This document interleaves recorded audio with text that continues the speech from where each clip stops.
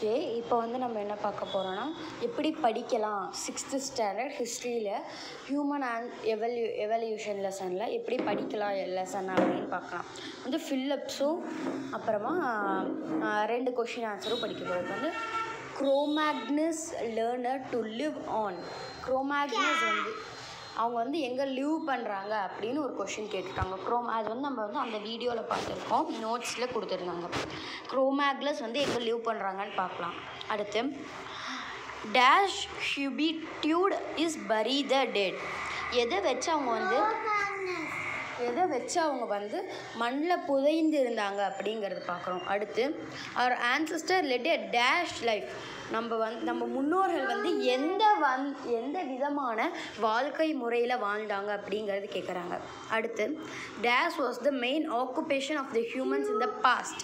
பழங்கால ஹியூமன்கள், நம்மளோட பழங்கால ஹியூமன்ஸ் வந்து நம்ம என்ன சொல்கிறோன்னா வம்சாவளி, அவங்க வந்து எப்படி வாழ்ந்தாங்க, அப்படி அவங்களோட மெயின் ஆக்குபேஷன் என்ன அப்படின்னு கேட்குறாங்க பழைய காலத்தில். அடுத்து ஈவன் டுடே, இன்றைக்கும் கூட ஒரு வில்லேஜில் எந்த டிஸ்ட்ரிக்டில் பீப்புள் வந்து மேட்ச் பாக்ஸ் யூஸ் பண்ணாமல் இருக்காங்க அப்படின்னு ஒரு கொஷின் கேட்டிருக்காங்க.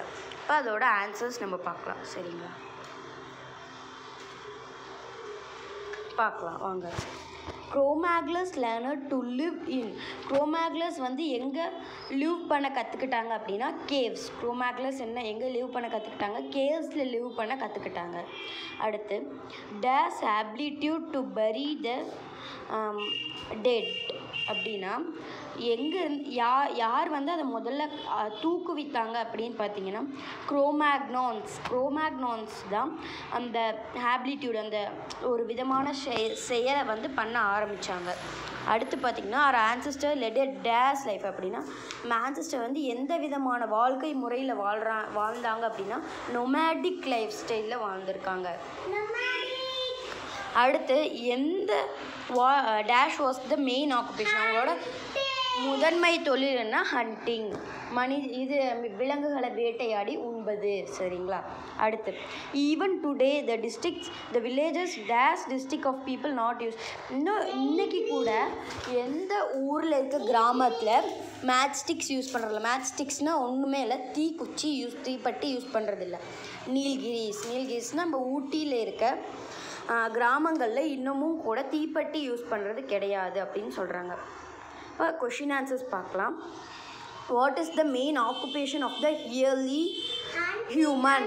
அதுக்கு ஆன்சர் பார்க்கலாம். ஹண்டிங் அண்ட் கேதரிங் தான் அவங்களோட மெயின் ஆக்குபேஷனாக இருக்குது. ஹண்டிங் அண்ட் கேதரிங் அப்படின்னா என்னன்னு சொல்லணும் அப்படின்னா, ஹண்டிங்னா விலங்குகளை வேட்டையாடுதல் அப்படின்னு சொல்லலாம். கேதரிங்னா உணவு தேடுதல். அப்போனா என்ன அவங்க வேலைன்னா உணவு தேடுதல் மற்றும் விலங்குகளை வேட்டையாடி உண்ணுதல். அதுதான் அவங்களோட மெயின் ஆக்குபேஷனாக முதன்மை வேலையாக இருந்தது. அடுத்து வாங்க செகண்ட் கொஷின் பார்க்கலாம். What is the human elevation அப்படின்னு சொல்கிறாங்க.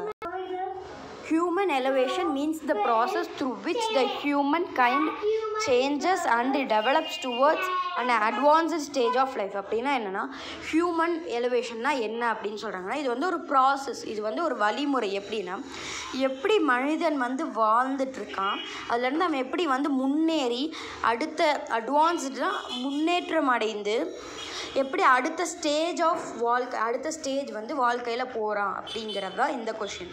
இப்போ human evolution means the human வளர்ச்சி என்றால் இது வந்து ஒரு முறையாக அப்படி பார்த்திங்கன்னா ஹியூமன் வந்து develops towards the advanced stage, முன்னேற்றத்திற்கு நோக்கி மனிதன் பயணிக்கிறான். அதுதான் ஹியூமன் எலிவேஷன். Thank you students.